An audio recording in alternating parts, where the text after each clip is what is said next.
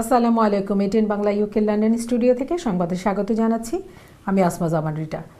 আন্দোলনের মাধ্যমে চেয়ারপারসনকে এখনও মুক্ত করতে না পারা নিজেদের ব্যর্থতা স্বীকার করলেন বিএনপি মহাসচিব মির্জা ফখরুল ইসলাম আলমগীর। তবে তার অভিযোগ, খালেদা জিয়া নির্বাচনে অংশ নিলে আওয়ামী লীগের ভরাডুবি, আটকে রাখা হয়েছে তাকে। কামরুজ্জামান রাজীবের রিপোর্ট।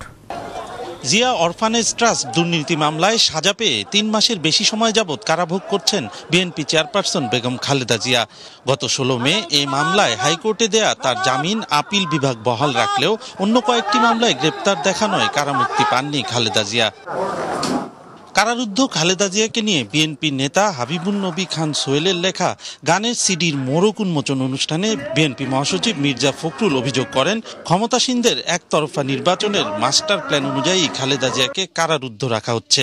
দেশীয় নেত্রী যদি নির্বাচনে অংশ নেন, তাহলে সেই নির্বাচনে তাদের ভরাডুবি কেউ ঠেকাতে পারবে না, এবং সেই কারণেই তারা অত্যন্ত সুপরিকল্পিতভাবে চক্রান্ত করে মিথ্যা মামলা, সাজানো মামলা দিয়ে ঠিক নির্বাচনের আগেই এই মামলার কার্যক্রম শেষ করে তাকে কারাগারে পাঠিয়েছে। এই আপিলটাকে চূড়ান্ত বা নিষ্পত্তি করবার নির্দেশ দেওয়া, এটারও কোনো আপিল নজির নেই। অত্যন্ত দ্রুততার সঙ্গে এই মামলাটিকে একটি চূড়ান্ত পর্যায়ে নিয়ে যাওয়ার জন্য তারা কাজ করছে। মির্জা ফখরুল বলেন, নির্বাচনে ভরাডুবি ঠেকাতে আদালতকে ব্যবহার করছে সরকার। খালেদা জিয়াকে মুক্তি না দিয়ে দেশে কোনো গ্রহণযোগ্য নির্বাচন হতে পারে না। নির্বাচন কখনোই গ্রহণযোগ্য হবে না যদি সেখানে বিরোধী দল অংশগ্রহণ না করে। 2014 সালের 5ই জানুয়ারির মতো একতরফা নির্বাচন করে নিয়ে যাবে এই দেশের মানুষ, সেটা আর করতে দেবে না বন্ধুগণ। জাতীয় ঐক্য তৈরি করে সরকারের বিরুদ্ধে জনগণের অধিকার প্রতিষ্ঠার আন্দোলনের বিকল্প নেই বলেও জানান মির্জা ফখরুল। কামরুজ্জামান রাজীব, ATN বাংলা, ঢাকা। ওদিকে আগামী জাতীয় নির্বাচনের সাথে খালেদা জিয়ার মুক্তির কোনো সম্পর্ক নেই বলে মন্তব্য করেছেন আওয়ামী লীগ সাধারণ সম্পাদক ওবায়দুল কাদের। এছাড়া আইনি লড়াইয়ের মাধ্যমে খালেদা জিয়াকে মুক্ত করার পরামর্শ দিয়েছেন খাদ্যমন্ত্রী কামরুল ইসলাম। আপিল মাহমুদের রিপোর্ট। বেগম খালেদা জিয়াকে নির্বাচনের বাইরে রাখতে সরকার আদালতকে কাজে লাগাচ্ছে, বিএনপি নেতাদের এমন অভিযোগের জবাব দেন আওয়ামী লীগ সাধারণ সম্পাদক ওবায়দুল কাদের।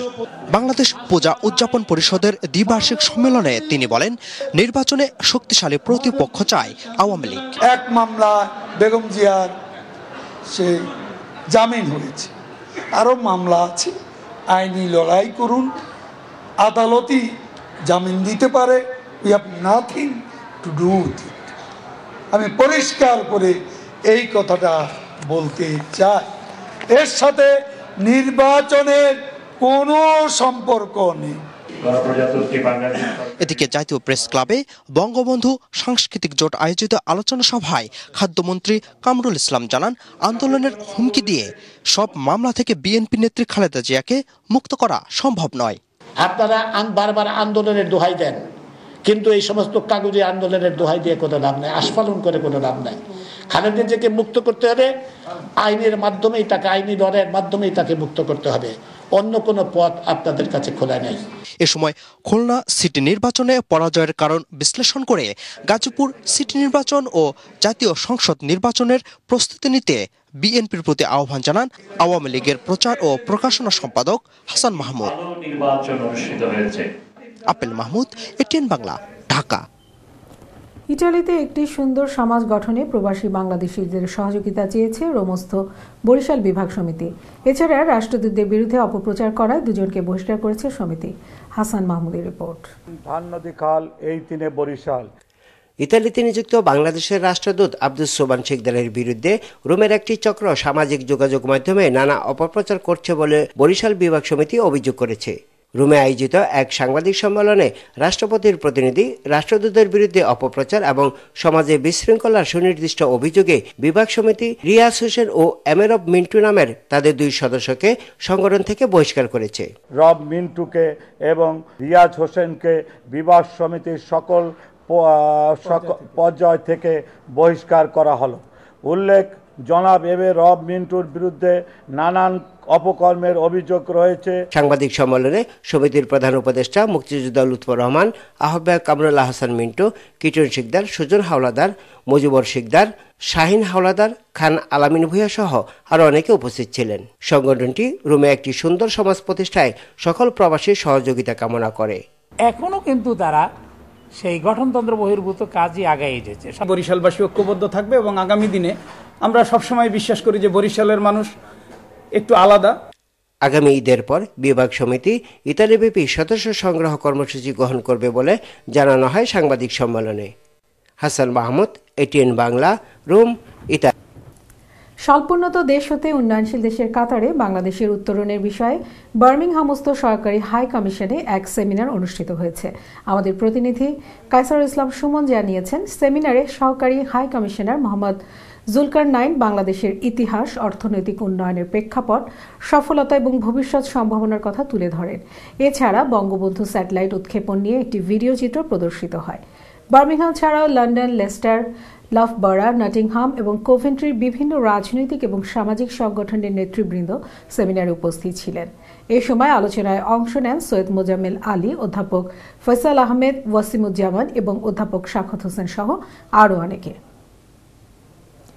আওয়ামী লীগের উদ্যোগে সুনামগঞ্জের ছাতক দুয়ারা বাজার আসনের সংসদ সদস্য মুহিবুর রহমান মানিককে সংবর্ধনা দেওয়া হয়েছে। পোর্টসমাউথের পিটার্সফিল্ডে আয়োজিত সভায় সভাপতিত্ব করেন সংগঠনের সভাপতি সমুজ আলী, পরিচালনা করেন আশরাফ এম লিটু। সভায় বক্তব্য রাখেন আবিদুর রহমান চৌধুরী, AKM আবুল হক, খালেদ নজরুল হাসান, অ্যাডভোকেট জাহিদুজ্জামান, মজনু মিয়া এবং মোহাম্মদ আলী সহ আরও অনেকে। বক্তারা বলেন, মুহিবুর রহমান মানিক একজন সৎ ও নিষ্ঠাবান ব্যক্তি। তিনি সুনামগঞ্জের মাটি ও মানুষের সাথে দেশের উন্নয়নের জন্য বিশেষ অবদান রেখে যাচ্ছেন। বিয়ানীবাজার ওয়েলফেয়ার ট্রাস্ট ইউকের কার্যনির্বাহী পরিষদের পরিচালক বৃন্দের প্রথম সভা পূর্ব লন্ডনের মুসলিম সেন্টারের হলরুমে অনুষ্ঠিত হয়। সভায় সভাপতিত্ব করেন সভাপতি মোহাম্মদ দেলোয়ার হোসেন, পরিচালনা করেন সাধারণ সম্পাদক মাহবুব আহমেদ রাজু।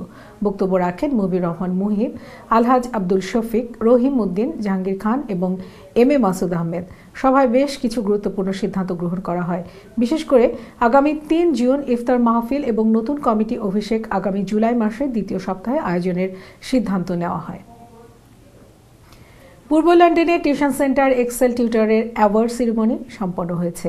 হেড টিচার আনিসুজ্জামান এর সভাপতিত্বে ও ফারহানা জামানের পরিচালনায় অনুষ্ঠানে বিগত বছরে যে সকল শিক্ষার্থী ভালো ফলাফল অর্জন করেছে তাদেরকে অ্যাওয়ার্ড প্রদান করা হয়। অনুষ্ঠানে অতিথি হিসেবে উপস্থিত ছিলেন tower হ্যামলেটসের mayor John বিক্স, councillor Sirajul Islam, Umesh দিসাই, councillor Ahbab Uddin.